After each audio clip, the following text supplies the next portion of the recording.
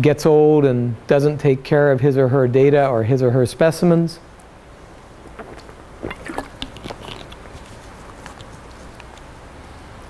Some of those existing specimens and records are determined, some of them aren't, which is to say sometimes the expert hasn't gotten around to identifying them. And of those, this is the subject of this course, some of them have been digitized, right? Some of them haven't. This is another piece of this course, data cleaning. Georeferencing and data publishing. John's going to give us a quick view into data publishing in a bit. And once the data are published in the sense of made available openly via the internet, obviously we want them published within standards, ideally Darwin Core. And those data can then be shared and integrated with other data sources. And that's essentially the whole spectrum, right? Now, if we take, this is kind of all of the information that's ever existed in human hands about biodiversity. If we take this and compare it to what's here, this is a small proportion of that. Why? Well, obviously there's more work to do as far as sampling biodiversity around the world. But really, at each one of these steps, we have some information loss. There are obvious things like, a museum full of specimens that got destroyed. But those non-digital specimens, those are lost to the world. They can be recovered, but they're lost at the moment. So it's only, imagine a water pipe, and you've got a little hole, a big hole, a medium hole, a little hole, a little hole. It's only the water that doesn't go out of that pipe that actually gets here to be usable information. Okay? Now we all, or almost all probably, love doing this work. Right? It's great to get out in the natural world and sample biodiversity. But really, we ought to be thinking about if what we're trying to do is get information that's usable about biodiversity, we ought to be thinking about these leaks. And any one of these leaks that we make go away means that more information flows farther down the pipeline.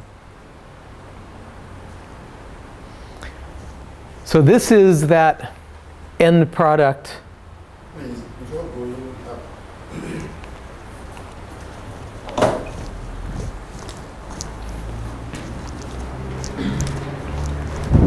Yes, Pierre. yeah, of my concern is about this reflection about the existing of data and the lose of data. I think in Africa, as you are saying, we have a lot of data. A lot. But we need the mobilization of this data. And we need to work about this way to make this capture of the data before thinking of the sharing. To me, it's all part of one process. So for example, John showed you when he talked about georeferencing how you can work 10 or 20% faster because other people have georeferenced and shared their data. Yeah. And I'm certain that all sorts of other pieces of that process of data cleaning and georeferencing can be enabled vastly if everybody shares their data.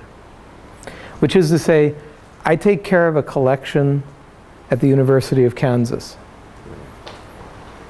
And we've been digital for a long time, but we've been able to make our data set much better thanks to the existence of first ORNIS and then VertNet.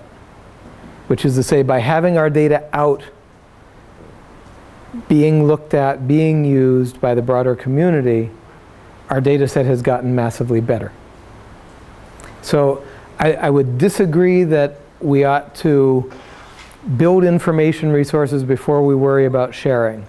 I would say that we should be sharing all through this process, which is to say, if we make a data record digital, we should be setting all of the quality indicators low because the data record hasn't been cleaned or georeferenced. Yes. And then through that process of data cleaning and georeferencing and such, we can make the data better. And in fact, I didn't put on this, but once we share and integrate the data, we can have backflow that improves our data still further. So this Jim, I think it concerns only scientists. But scientists in Africa are not the only providers. So I think we need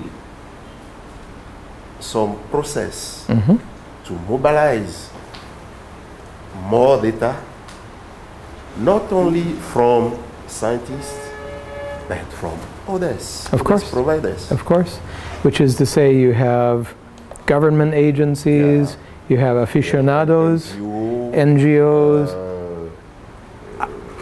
To my eye, we're all scientists, just at different levels. And some people, it's just making a list of the birds at a site or noting a particular insect species. And other people, it's published papers and things like that. But yes, it's a community effort. It's a community. And it should be something that is coordinated and cooperative, which is to say, wouldn't it be terrible if some NGO in Togo were to do a huge job and, I don't know, capture a big data set regarding Togolese plants. But if they don't share it, you may have to go and do the same thing. So better working together, those data are available to both. And my experience with these big shared data sets is that there's plenty of intellectual benefit to go around. Maybe I do one analysis and another person does another analysis, but almost never do we step on each other's toes and get into problems. Rather, we benefit from working together. But I agree with you completely that it's more than just, museum curators or herbarium curators. It's the entire biology community, including the people who don't work with specimens. It's the NGOs, it's government agencies, it's casual observers. Everybody has something to contribute. Okay? Okay, so this is a very interesting question. Yeah, I'll repeat it. The question is, basically, how much can we assure the safety and the integrity of the information? Now, part of the question was about hacking. And essentially, in the typical sense of hacking, you get into somebody's system to get something of value, and then you sell it. Maybe it's credit card numbers or something like that. The good thing about biodiversity data is that it really doesn't have value in the sense of, this individual record is worth $20. Okay? It has value when you get the whole panorama. But the rest of the question was about intellectual property rights. And the comment was that many institutions will not share their data out of concern for intellectual property rights. And there I actually disagree with that viewpoint very strongly for this reason. The collection that I curate, and the collection that Alex curates, and the collections that essentially everybody who takes care of a collection, Dorothy, we didn't make those collections.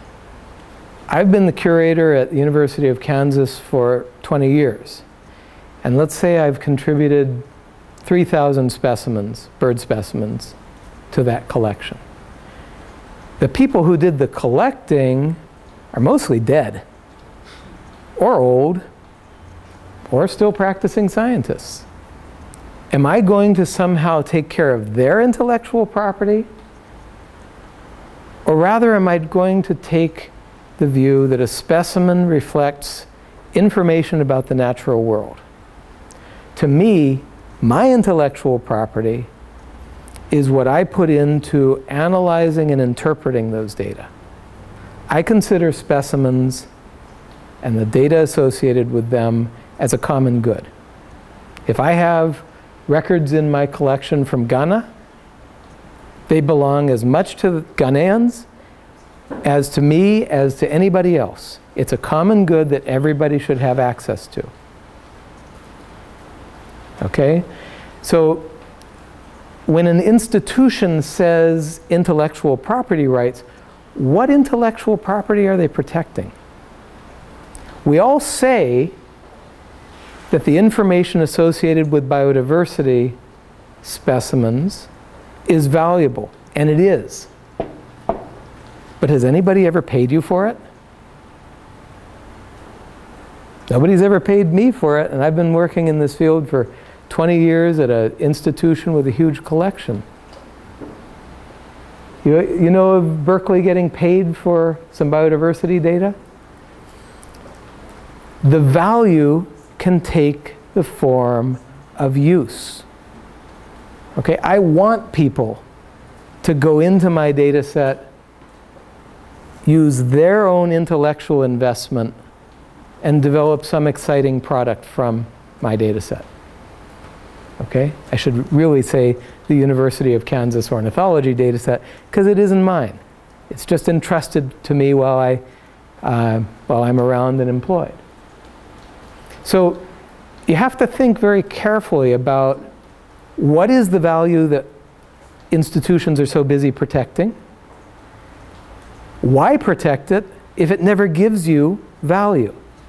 The value comes when I put the University of Kansas data together with the University of California data, together with the British Museum data, together with the Ghanaian zoological collections data, and then I can see bird diversity worldwide, or scorpion diversity worldwide, and then I get some intellectual value out of it.